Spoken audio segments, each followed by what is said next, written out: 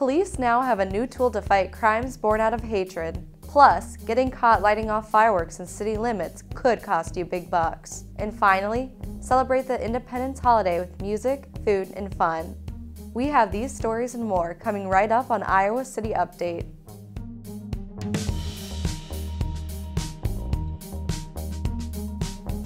Police now have a new tool to punish crimes that are fueled by discrimination and hatred.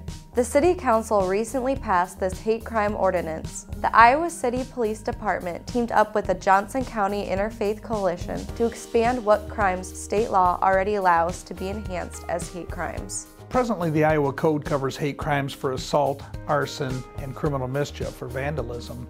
What it does not cover is harassment. So this new law is simply a city ordinance that allows us to charge somebody that harasses somebody without a legitimate reason. The new rule allows both harassment and trespass with intent to harass to be considered hate crimes if they violate the city's human rights ordinance. The ordinance prohibits discrimination based on race, creed, color, religion, age, sex, marital status, disability, sexual orientation, or gender.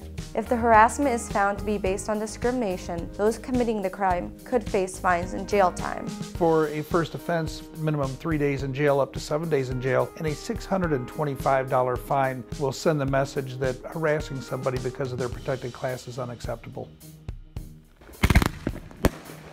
Beware that while you can buy fireworks in Iowa City, lighting them off could land you a costly fine. A 2017 state law requires that communities permit the sale of fireworks, but allows local control for discharging them.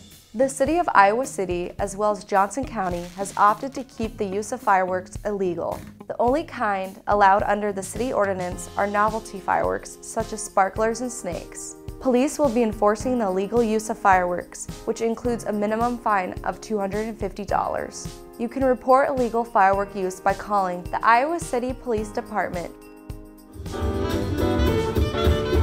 The holiday celebration wouldn't be complete without the Iowa City Jazz Festival. This weekend-long event includes live performances, great food, and a full-blown fireworks display.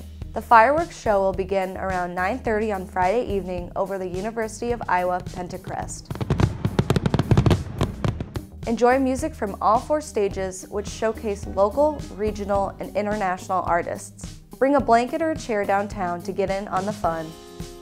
The holiday will impact some, but not all, city offices and services. Trash and recycling will be picked up on Independence Day, so have your carts at the curb by 7 a.m.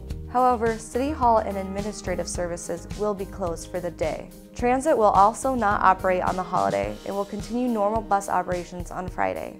For a full list of city closures and service schedules, visit the city's website at icgov.org/Independence Day 2019. Have a great week, everybody. We'll see you next time on Iowa City Update.